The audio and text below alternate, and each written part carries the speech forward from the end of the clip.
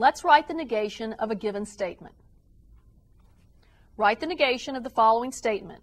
The banana is green and it is not ready to eat. Let's designate the banana is green as statement P. Let's designate it is not ready to eat as statement Q.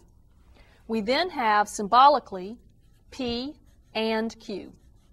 We want to negate this, so we'll write not P and Q, and then use De Morgan's laws to evaluate it.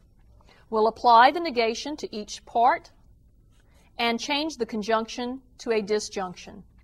Now it's simply a matter of putting this back into English. The negation of P would be the statement, the banana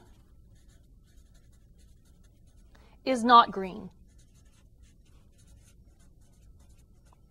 Or, and we want to negate Q, which we would then read, it is ready to eat.